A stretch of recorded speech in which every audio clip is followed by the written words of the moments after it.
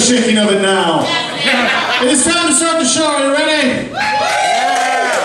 All 12 of you. Fantastic. Alright, ladies and gentlemen, before we get started, big thank you to Typhoid right over here in RVA Magazine for helping us out with the show tonight. Big awesomeness. Alright, before we get started, we got a couple things to go on. Before we get started, by the way, this is the 955 Club. We are Richmond's longest running stand-up comedy venue. February 11th, we celebrated 12 years in Richmond, Virginia, so thank you guys for coming out and making the show possible. Tonight you're going to see live stand-up comedy. It might be blue stand-up comedy. You will hear four-letter words like fuck, shit, Jew. You will hear these words, ladies and gentlemen. And if you are easily offended, a Democrat, a Republican, a Libertarian, a Scientologist, a Catholic, atheist, you will be offended at least once tonight. I'm sorry, dude. Sorry. But in order for that to take place, we're going to go over a couple things. Every single time I go over one of them, you say, okay, okay? Okay! First, we ask you eat, you drink, you be merry, you take care of Jason behind the bar. He's got a heroin habit and 14 kids he has to support, so leave him some money at the end of the evening. Okay? I like that. Excellent. He's there with that. Also, please do not heckle or talk back to stand-up comics on stage. It is not part of the show. This is not audience participation. You want to see that shit? Go to a fucking improv show, Comedy Sports, or Fool's Day Comedy. It's not cool to do it. You don't have a microphone, so shut up. Okay? Wow, I did not get much of a response on that one. It was like, fuck you, we came out here to heckle. There you go. Fantastic, fantastic. With a K, because that's how they spell it on the bottle. Well, ladies and gentlemen, we got a great show for you tonight. Put your hands together for your feature act, Mr. David Marie Garland, or known around town, Mr. DMG is here. We got three fantastic showcase acts that you've seen around Richmond Comedy, and also tonight, ladies and gentlemen, your headliner, the man responsible for Cafe Diem's Comedy Night, Mr. Joe Hafke is here. Give him some love.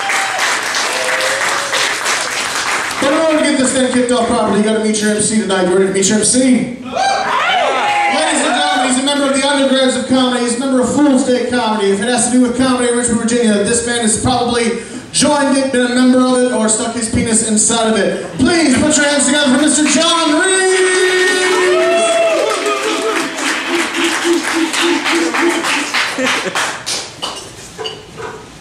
How you guys doing? Yeah! You guys are awesome. I just feel the energy. What Ray fails to acknowledge that if you guys wanted to heckle, I think most of you could probably beat the shit out of any one of us. But you guys, I'm nervous. Well, you guys are cool. This guy's got long hair like me, or I'd be like him.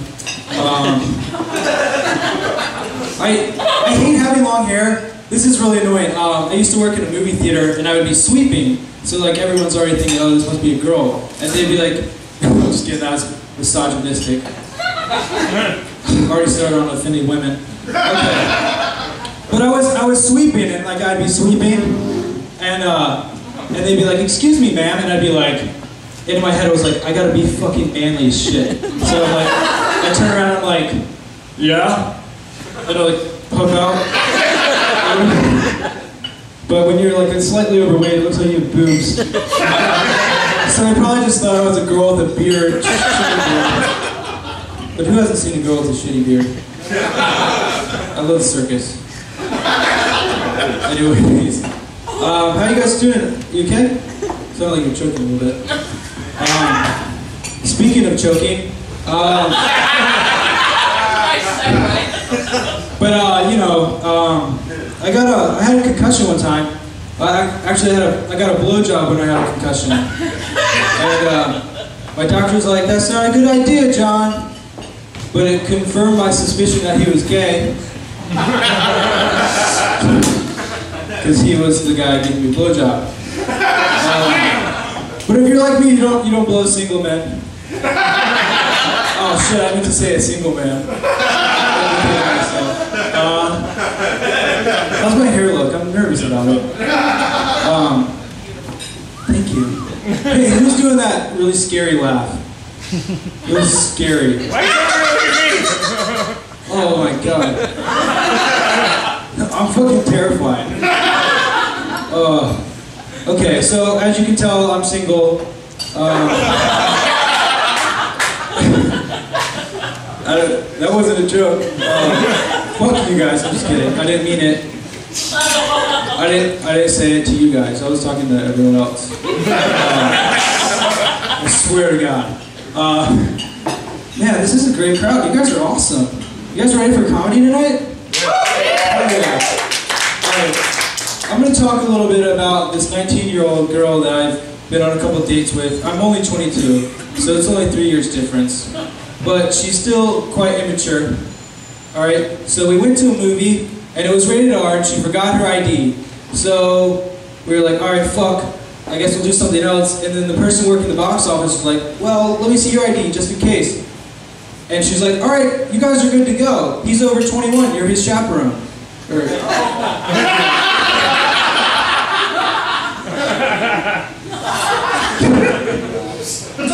So anyways, we're in the movie theater, and we saw that movie Hall Pass. And there's a scene where, like, I never talked to this girl before I picked her up. And in the middle of Hall Pass, there's a scene where a guy passes out in a sauna, and then you see a giant black cock. And I was sitting next to her, and that was awkward. And but then on the way home, she was like talking about a guinea pig she had that died a virgin, and she was really upset about it. And then I sweet talked her, and neither of us will die a virgin. So that's good. But she was texting me like, I'm going somewhere with this guy trying to make me jealous. I was like, don't fall in love with him. And she's like, should I fall in love with you? And I was like, no, never. There's no joke there. Anyways, do you guys want to see a robot impression real quick? Yeah! Oh yeah. Alright, so this is a robot after he gets change from Dairy Queen. $13.57 from Dairy Queen. Thank you. That was my mother's name. A lot of robots are named by binary. So that might not be why I hit hard. Anyways, oh, one more.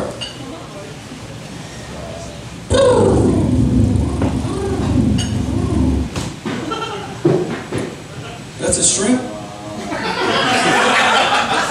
I'm working on a manatee, but I can't really get the sound it makes when the propeller gets cuts off the fin. Alright. How you guys doing? I'm gonna bring your first comic up. Let's do it. You guys good? Oh yeah. Alright. First guy coming up, Richmond local. He's on the circuit all the time. He's got a comedy show that he hosts at McCormick's, which will be Wednesday night. It's just around the corner. That starts at around 10. So come on out. Give it up for a very funny man, Andrew Pauly.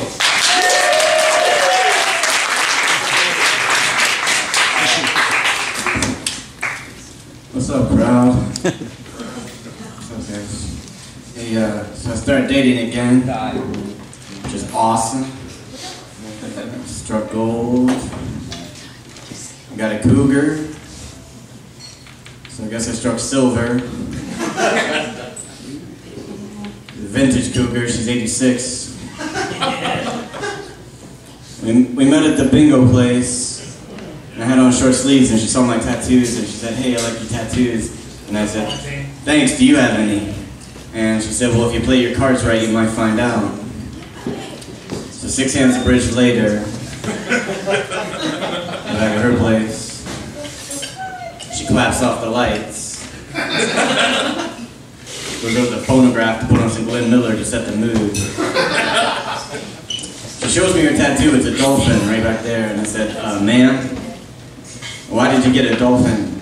And she had this gleam in her eyes, and she said, you're gonna find out. 3 hours later, it's 8:30. We're in the bedroom.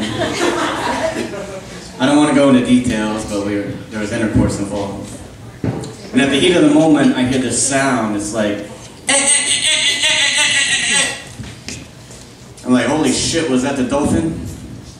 And she says, no, I've got an arthritic hip. So all's well that ends well, right? Yeah. When I was a kid, somebody gave me a kaleidoscope, and I loved it. I used to stare into it for hours. One day I lost it and I got very sad. I went crying to my mom. I said, hey Mom, I lost my kaleidoscope. And she said, quit crying, I got something for you. And I said, what's this? And she said, it's called acid. Now that's your favorite. Thanks, Mom. No, when you're a kid in school and you don't have your homework, your teacher will say, hey, where's your homework? And you'll say, my dog ate it. And they never believe you. But they do if you go to culinary school.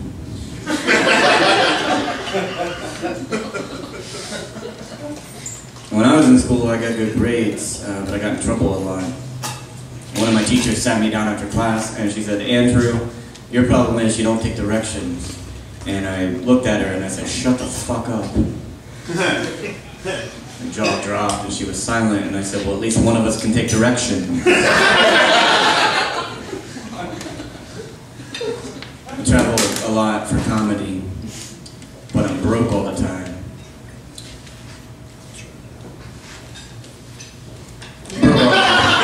Sometimes I'll be on the side of the interstate, thinking I'm going to hitchhike, and then I chicken out. So I've got my thumb out, and then a trucker stops, and then I look at him and I say, good job.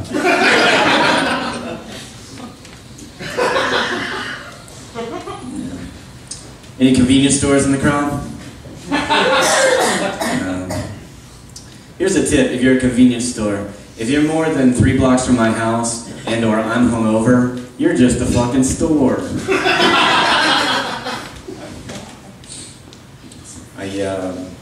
I recently quit smoking cigarettes, but I've got a bunch of matches sitting around the house, and I don't like matches. I think matches are boring.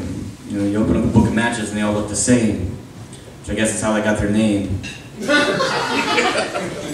want to revolutionize the match industry. Start a company called Mismatches. A book of my matches and every match is a little different, right? Like, hey, this one's tiger stripe. This one's polka dot. This one's plaid. And this one looks like a tall, skinny, naked, redheaded guy with no arms. That's a regular match, but the rest are pretty cool. You guys are awesome. Hope you enjoy the show.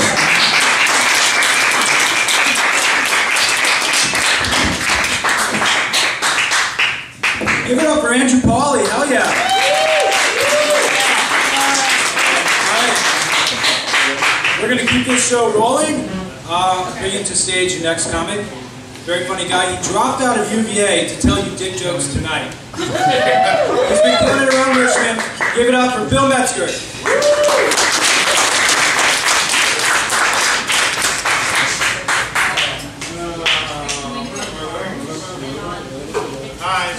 Hello. Shut up. Or not, whatever. Oh, you're ordering. Fuck. I always do that. I'm like, shut up, faggot. And it's like, I'm sorry, some fucking jalapeno poppers. Like, hope that person doesn't leave. Yeah, I dropped out of UVA. I don't have any jokes about that. That's just sad.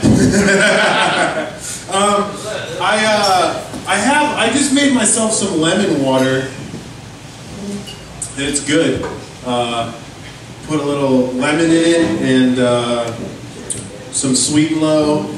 And it almost tastes like lemonade. It's crisp and delicious. And when I was 18 and waiting tables, somebody asked me for lemonade once, and because I'm kind of dumb, I just like came back and like made this little thing and gave it to them. They were like, "What the fuck is this?" I was like, "Oh, you want a pink lemonade? Like, I don't know what to put in it to make it pink."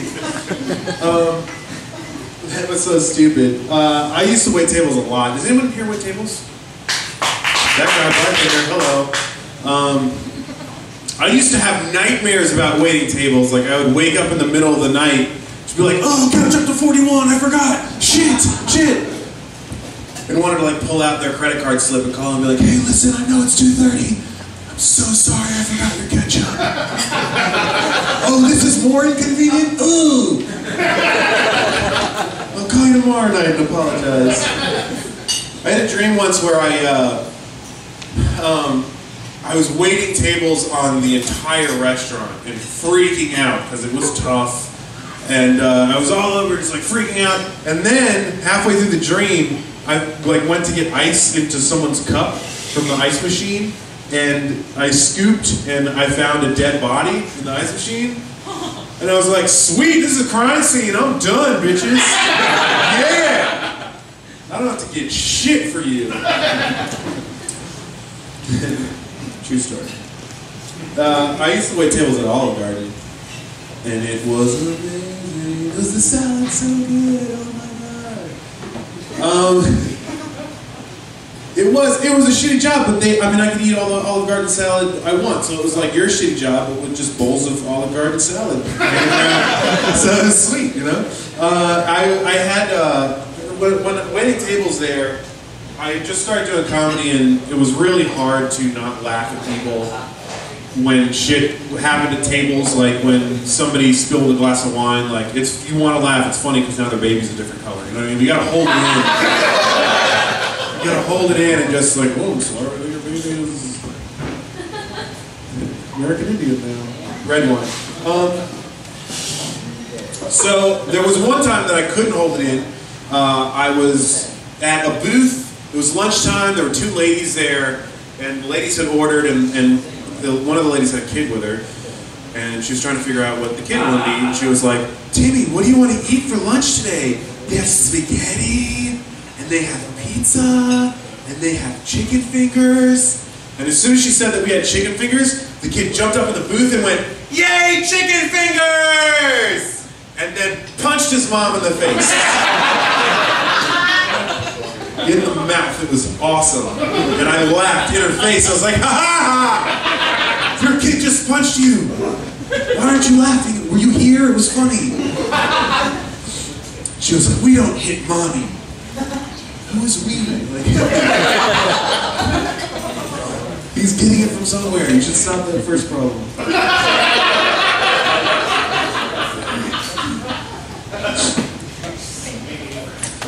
Like, what if, I just imagine that the reason that kid hit his mom is just like his dad comes home from work, he's like, "Where's my chicken fingers, bitch? Boom!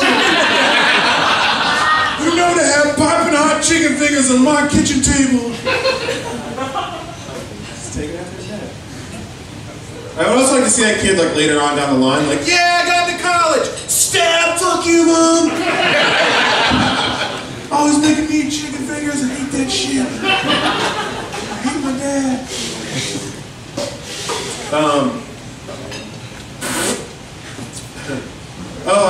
I was talking recently with a friend of mine about the first time that we masturbated. Not together. It was separate. We were separated by states. Like it was when we were little. Not to sound homophobic. I don't care about. I'm not homophobic. I just think two guys just like jerking off together is just weird. There's no love involved. They're just like, "What do you got?" "Oh, that's good. Yeah, I got something good going on over here." That's weird. So that's definitely not what we did. But we were just reminiscing about these stories. You know, the first time you masturbate. For some of you probably don't realize this. I find mostly it's girls and women don't understand the first time masturbation story. The thing is that like every guy discovers how to masturbate. Like he doesn't. Like no 12-year-old in the history of the world has ever woken up and like, "You know what? Today I think I'm going to start masturbating. This is pretty good. This is pretty good." It always comes from a weird-ass story where like, you know, like, "Oh, I was riding my bike one day and I fell off and my dick hit a rock and I was like, ooh. So I started pushing rocks on my dick." And I did that for 2 years until I realized, hey, jerking off without rocks feels so much better. It feels way better when there are not rocks in your hand. But I had no idea. So that's like that kind of thing where like you realize how to do it right after you fucking rape a Teddy Ruxpin or whatever.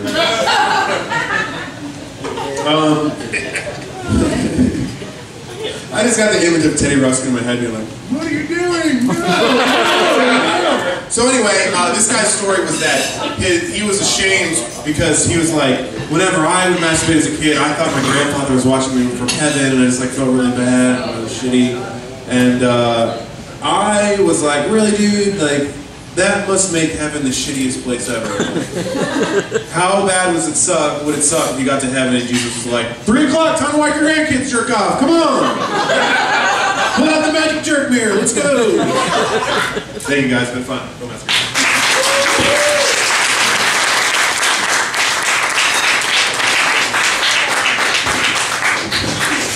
Bill. Woo!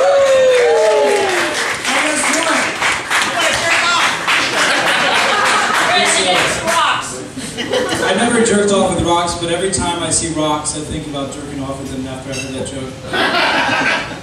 You guys, you'll do it tomorrow. You'll be outside, you'll see the rocks, and you'll have the inclination to jerk off with them. I don't know, I really dug myself in a hole tonight with the jerking off. How's the pizza? Right? I love the pizza. You know, when you like order pizza and it comes to you cold for delivery, that's like finding your soulmate really late in life. You don't really want to eat that at all, but you would definitely stick your dick in it. Alright guys, let's keep the show rolling. Give it up for your next comic, very funny friend. I do a lot of comedy with this guy. He wins competitions at the Funny Bone. Give it up for Bounce Adams.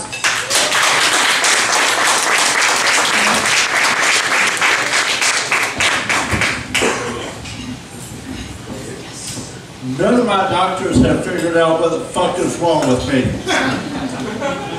I told my doctor, for someone who went to medical school for 10 years, you ask a lot of stupid-ass questions.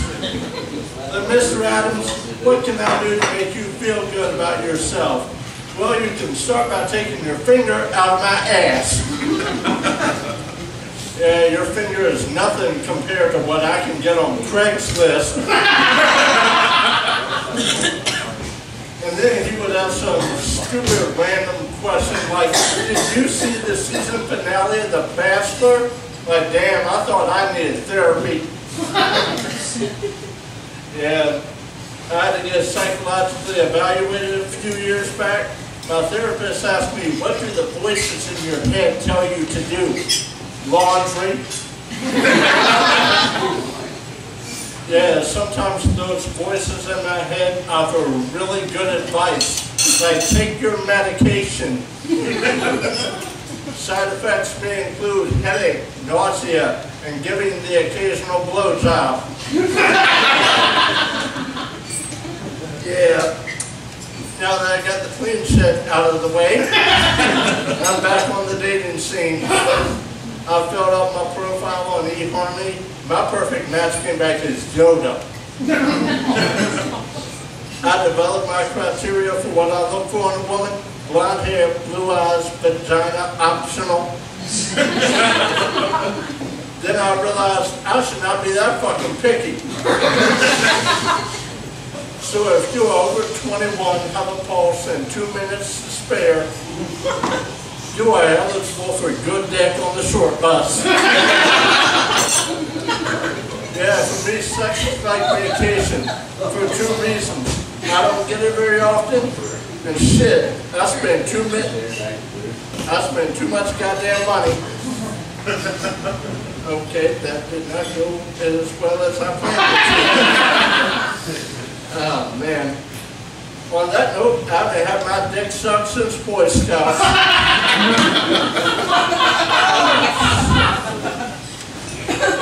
Yeah, a friend of mine tried to give me some advice about the whole sex thing. You are supposed to put the sleeping pills into her drink. Oh man, yeah, if the short bus is rocking, I'm having a fucking seizure. Oh man, oh man. Yeah, if stand-up comedy doesn't work out, I'm going to be a massage therapist. Oh yeah, lay down, relax your muscles, and keep your eyes open, because I like to do creepy shit. I call this maneuver the shake. We can wear matching helmets. After this massage, you're gonna need a fucking therapist. Damn. Let's see. Yeah, it's my time, y'all. I'm Bounce Adams.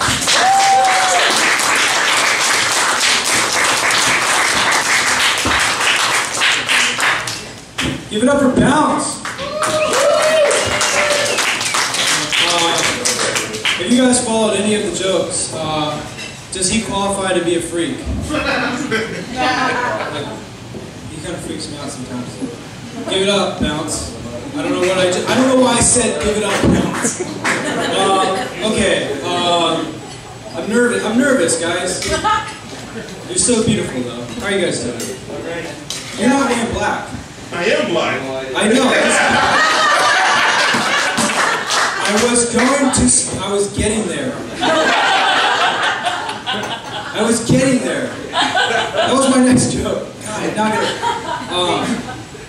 You know, I stopped saying blacksmith, and I just say Will Smith now. It's a lot less confusing for everyone.